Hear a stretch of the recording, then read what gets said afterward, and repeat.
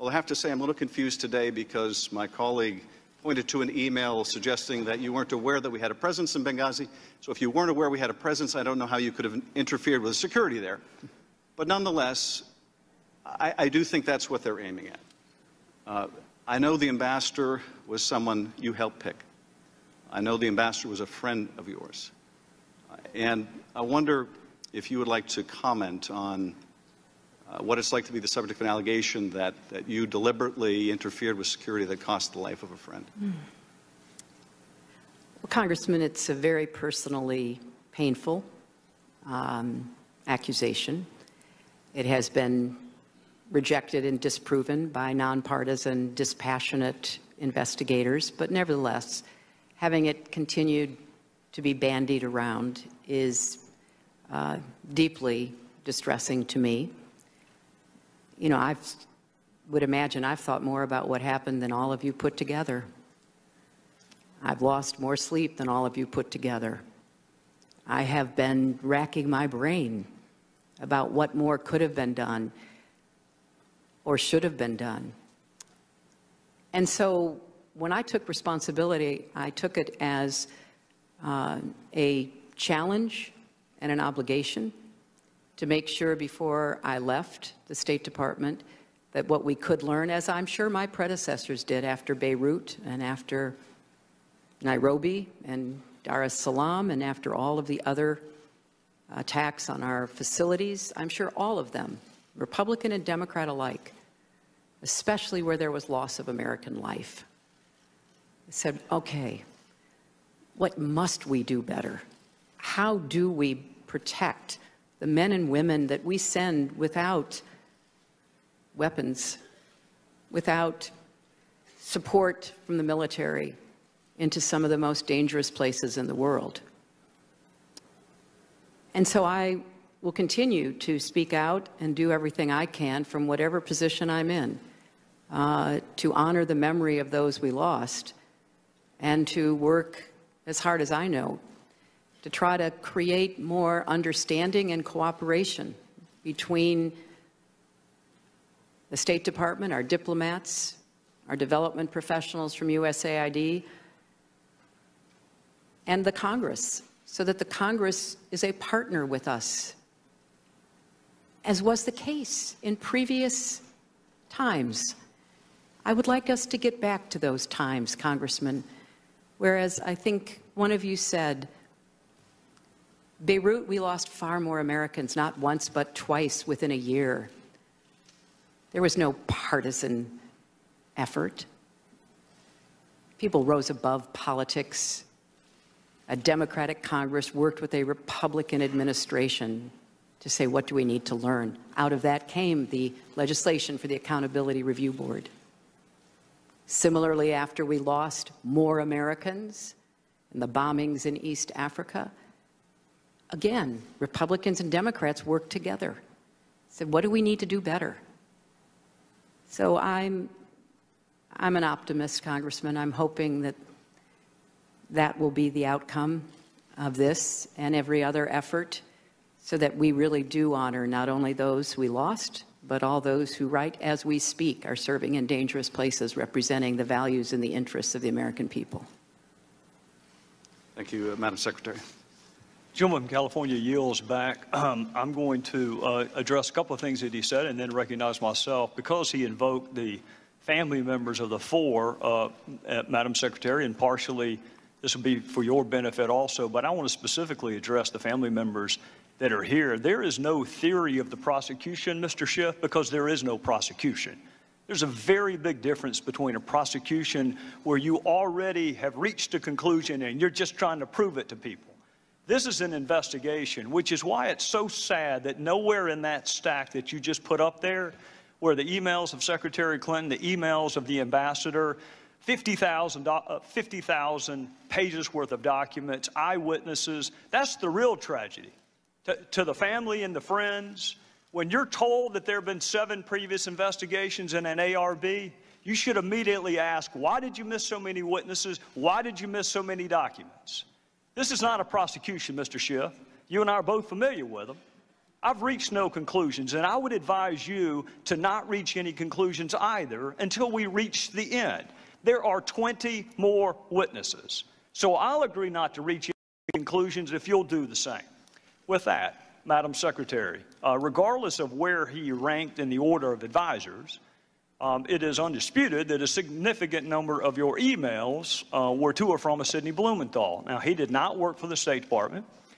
He didn't work for the U.S. government at all. He wanted to work for the State Department, but the White House said no to him. Do you recall who specifically at the White House rejected Sidney Blumenthal? No, I do not.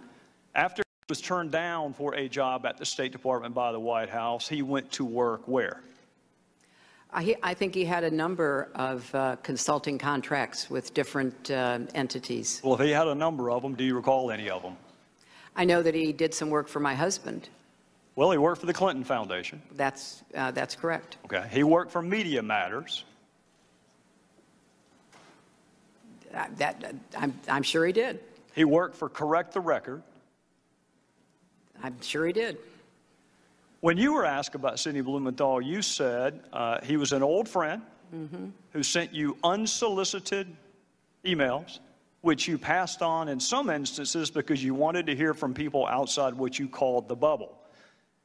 We will ignore for a second whether or not Sidney Blumenthal is outside the bubble, but I do want to ask you about a couple of those other comments, because what you left out was that he was an old friend who knew absolutely nothing about Libya, was critical of President Obama and others that you work with, loved to send you political and image advice, had business interests in Libya, which he not only alerted you to, but solicited your help for, and you often forwarded his emails, but usually only after you redacted out any identifiers so nobody knew where the information was coming from. What does the word unsolicited mean to you? It means that I did not ask him to send me the information that he sent me, and as I have previously stated, some of it I found interesting, some of it I did not, some of it I forwarded, some of it I did not. I did not know anything about any business interests.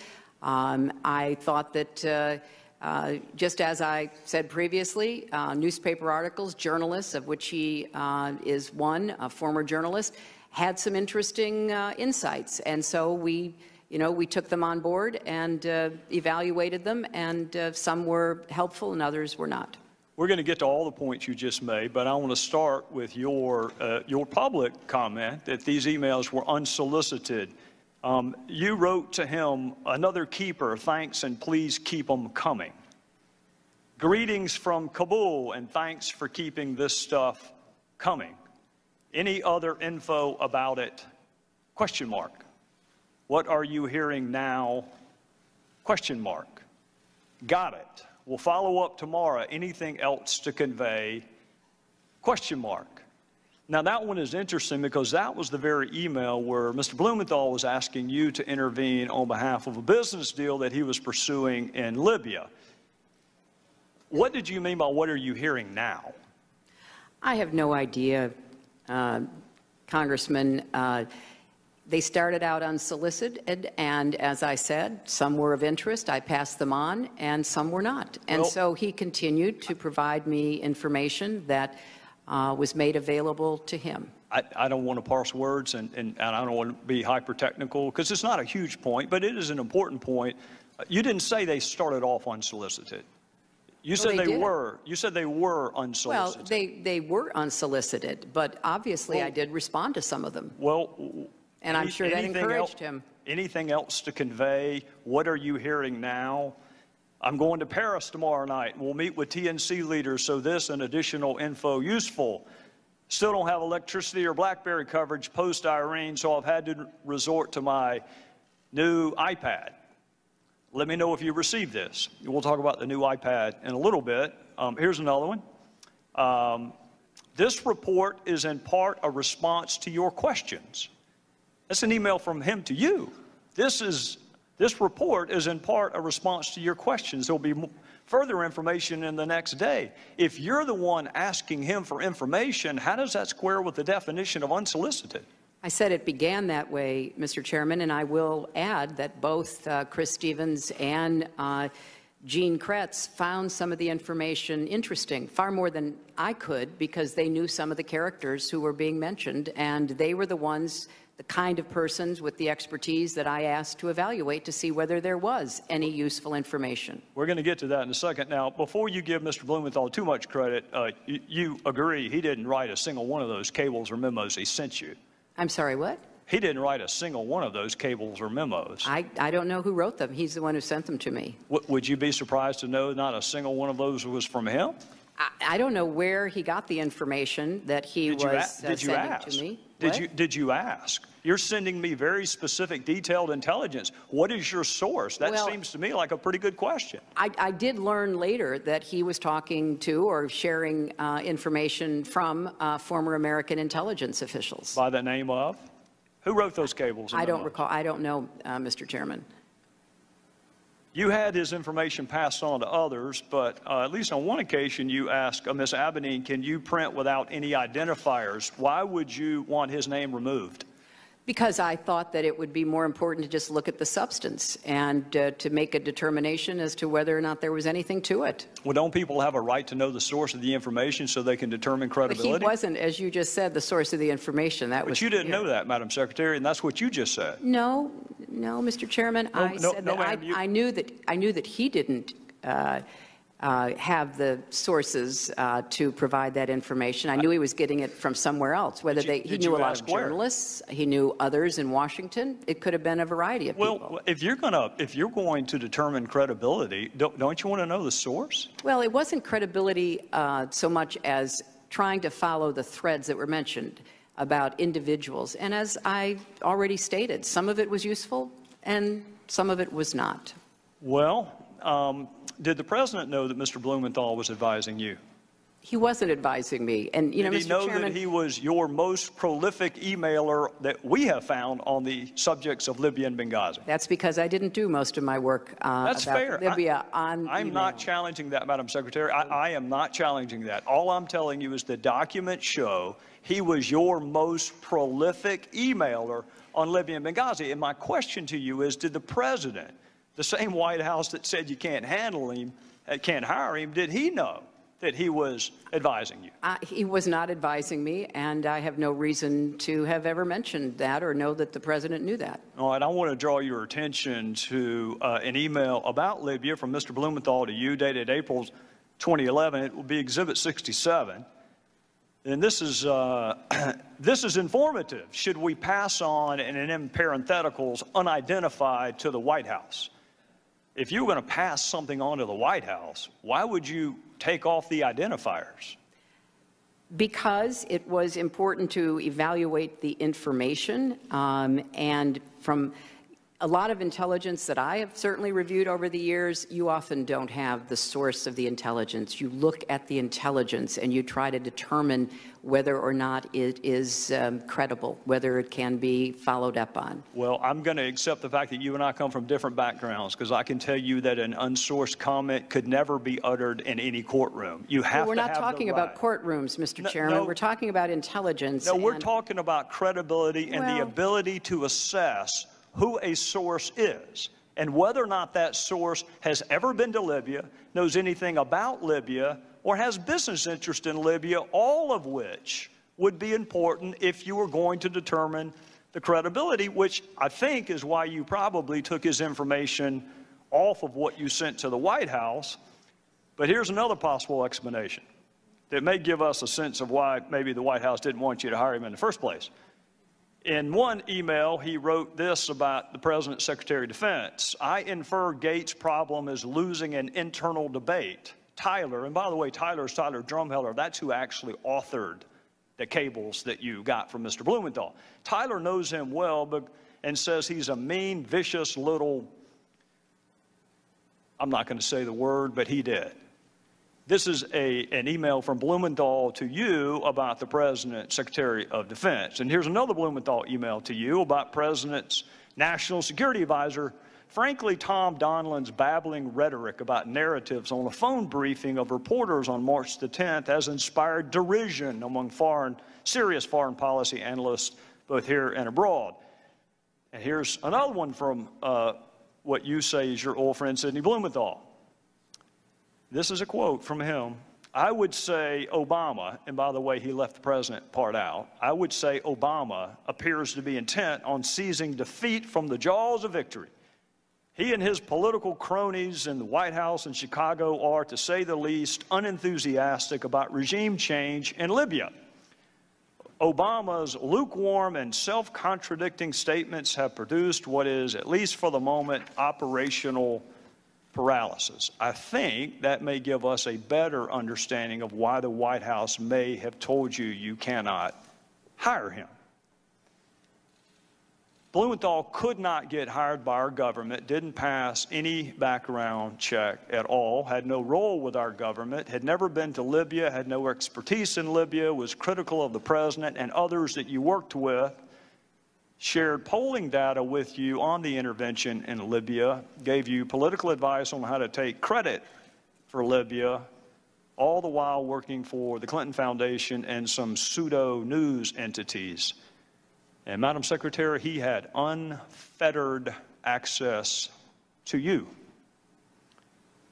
And he used that access, at least on one occasion, to ask you to intervene on behalf of a business venture. Do you recall that? You know, Mr. Chairman, if you don't have any friends who say unkind things privately, I congratulate you.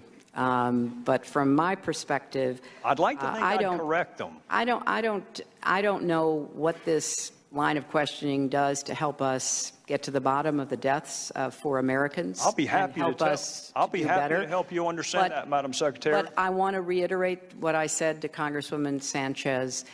These were originally unsolicited. You've just said that perhaps the main, if not the exclusive author, was a former intelligence agent for our country who rose to the highest levels of the CIA and who was given credit for being one of the very few who pointed out that the intelligence used by the Bush administration to go to war in Iraq was wrong.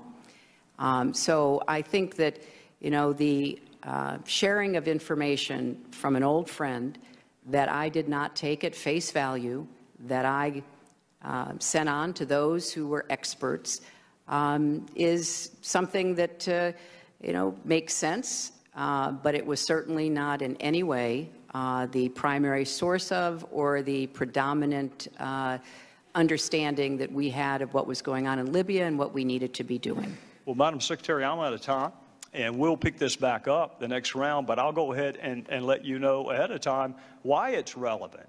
It's relevant because our ambassador was asked to read and respond to Sidney Blumenthal's drivel.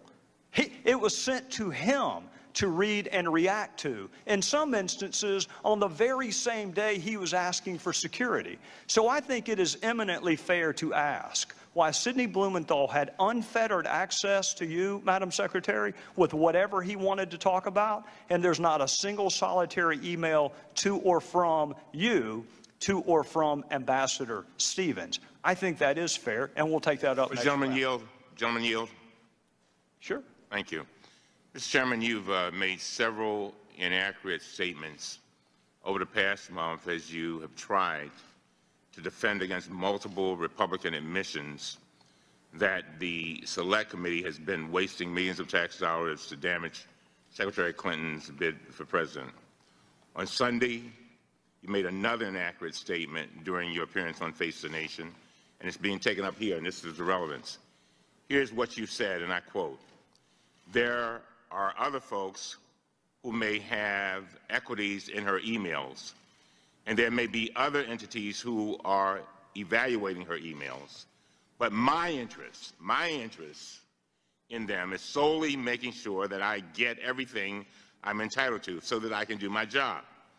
The rest of it, classification, Clinton Foundation, you name it, I have zero interest in it, which is why you haven't seen me send a subpoena related to it or interview a single person other than Brian Pagliano, because I need to know that the record is complete." And I'm going back to the truth, the whole truth, and nothing but the truth. I'm waiting. Chairman, let me finish. I'm waiting on you. I've been very patient. coming. Just wait. I'm waiting on the inaccurate statement. I'm getting there.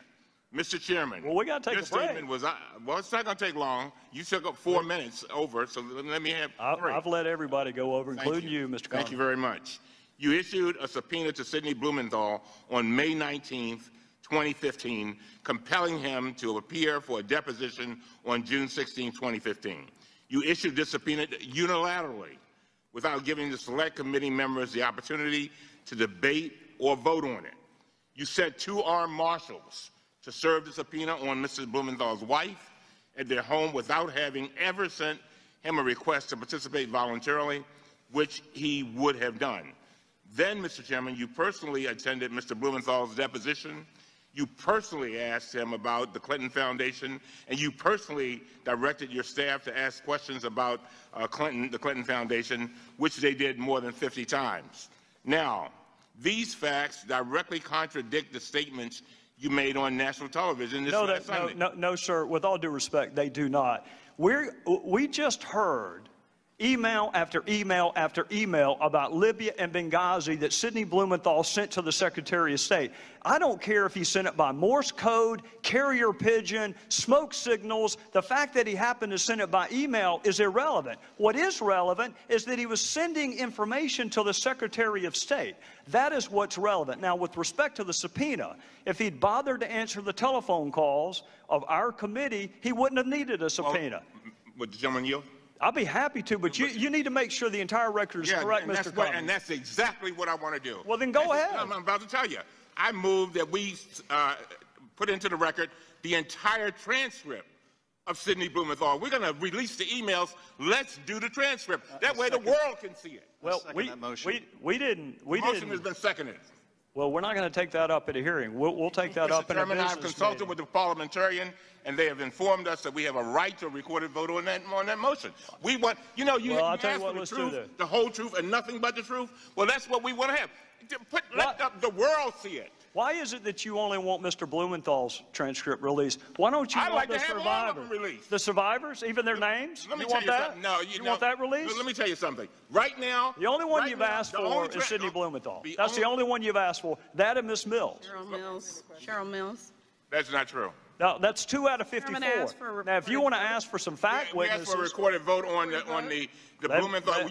You said from the beginning we want the truth, the whole truth, and nothing but the truth. Why don't we just put the entire transcript out there and let the world see it? What do you have to hide? His are the only emails that you have released.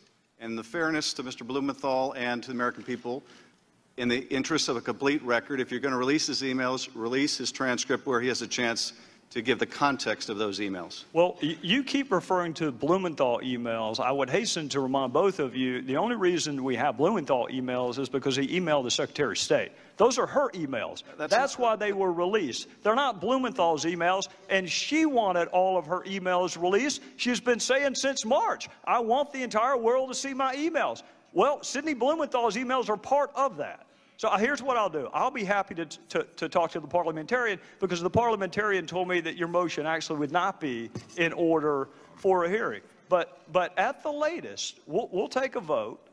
The first week we are back, after this week, we'll have a business meeting. We can take up Mr. Blumenthal's transcript. We can take up whatever other transcripts you want. And while we're there, we can also take up the 20-some-odd outstanding discovery requests that we have to different executive branch entities. Why don't we just take all of it up then? Mr. Chairman, the allegations that have been made against him are refuted by his own testimony. In the interest of not having... That's your opinion, Adam. Well, if you disagree, then release the transcripts. What allegation, Adam? Why conceal the transcripts, even if the motion were not in order? You have the power to release them. You have the power to say I'll tell you why, now because I'm not going to release one transcript of someone who knows nothing about Libya by his own admission, while people who risk their lives, you have no interest in their story getting out. You don't want the 18 DS agents. You don't want the CIA agents. The only transcripts you want released are Ms. Mills and Sidney Blumenthal. Mr. Chairman, so we'll take all of this up in November. The only person you were interested in asking about during your entire questioning was Sidney Blumenthal.